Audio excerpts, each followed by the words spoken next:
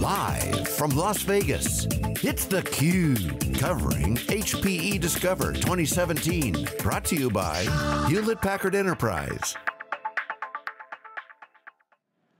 Hello everyone, welcome to theCUBE special presentation of HPE, Hewlett-Packard Enterprise Discover 2017. I'm John Furrier, my co-host Dave Vellante for 3 days of wall-to-wall coverage. It's our intro segment of our 3 days of Hewlett-Packard Enterprise's transformation and coverage. This is our 7th year covering HPE Discover, formerly HP Discover after the split. A lot of commentary. Dave, we have seen HP over the years transform. We've been watching this, we have a front row seat to HP, now HPE, really getting hammered in the stock market. Their last earnings, again, didn't meet the expectations. But this is not a quick turnaround. I mean, this is a marketplace that's shifting. HP's had their plan now for multiple years. We're going to cover it for 3 days. But interesting, the world is turning. You had tweeted this morning on a Twitter storm you put together at dvellante, twitter.com/dvellante. Everyone should check it out.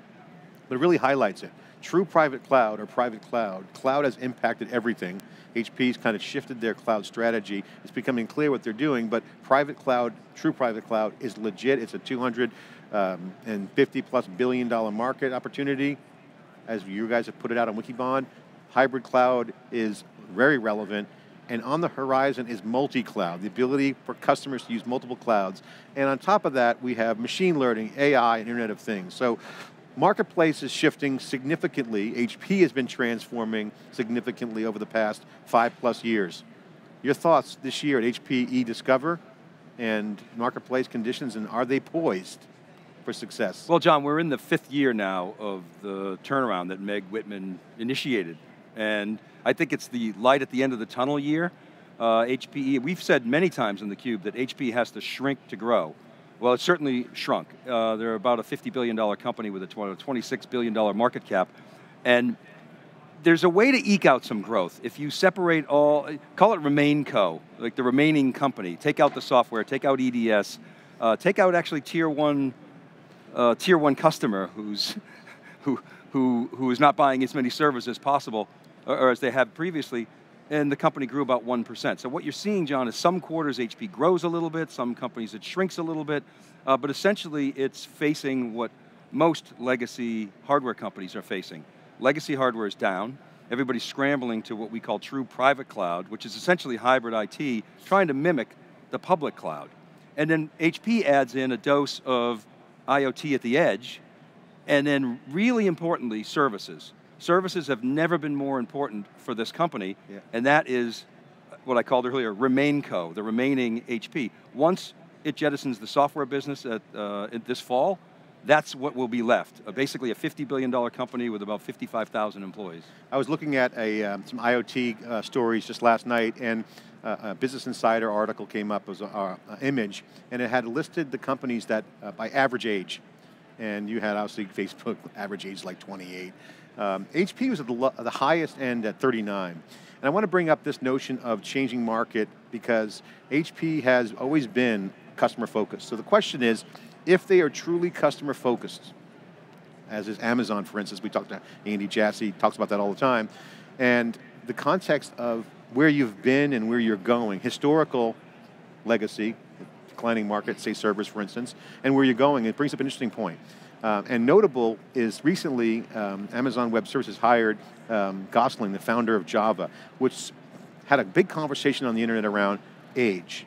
And a lot of the winners are older systems guys. So what's interesting is, I actually look at that Business Insider article and saying, actually age is a wisdom point now, because right now, HP's got to solve customer problems. In addition to transforming themselves, they're looking at a customer base that's changing their requirements. So having experience is actually a good thing, as pointed out by some of the big leaders right now in hyperscale, are older systems guys.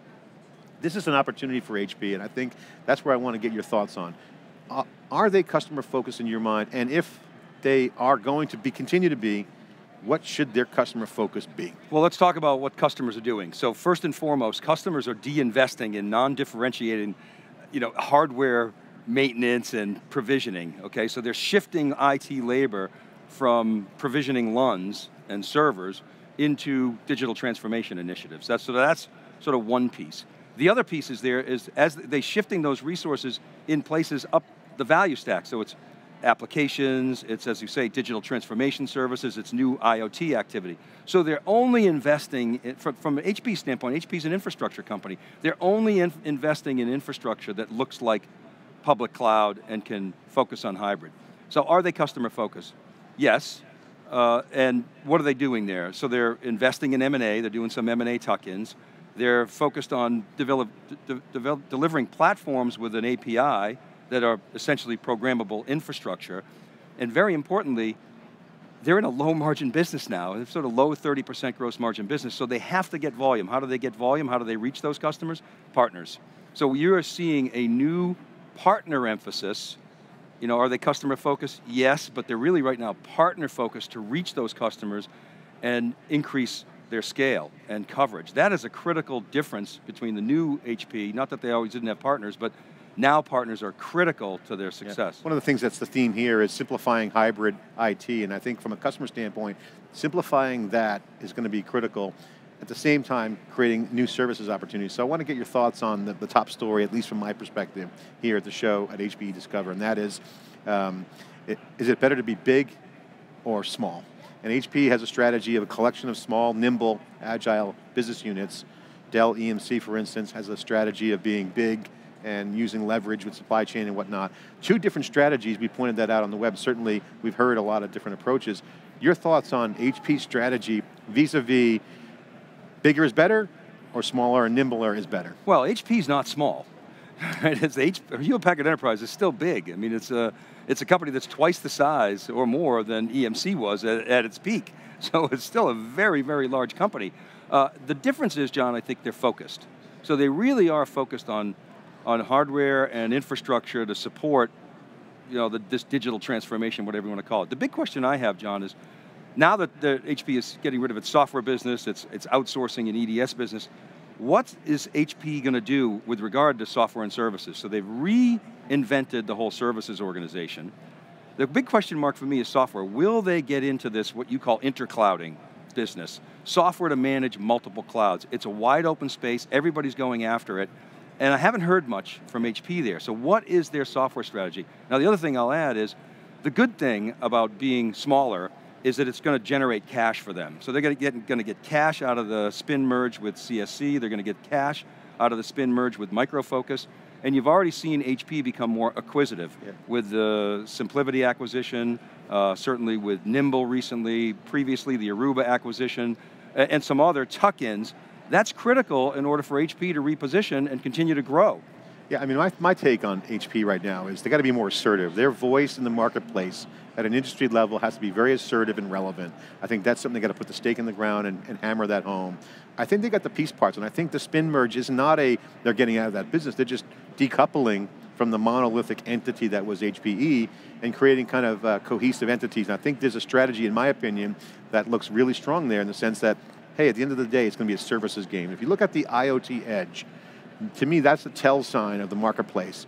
As the value shifts from IT, so simplifying IT, having true private cloud, having some hybrid pathways for IT, maybe declining market from a service perspective, but simplifying that and operationalizing that and shifting the value to the edge with services is a huge opportunity for HP. I think this is something that not a lot of people on Wall Street are kind of grokking at this point, but the value shift from IT, centralized IT, to a distributed kind of network effect is a really interesting play. And I think this is a bet I think HP's making from my standpoint, and that's where the intelligent edge piece comes in. If they could nail that and layer on the services and bring real value paths for customers with outcomes that are not pie in the sky, so they throw some AI in there, machine learning, it's all relevant, getting into open source, taking that labs, machine, and Memster technology, bringing that out in appropriate timing, with the services in place. I think that's a good strategy for HP. Well, you mentioned Wall Street. Look, Wall Street is very tactically focused on the quarter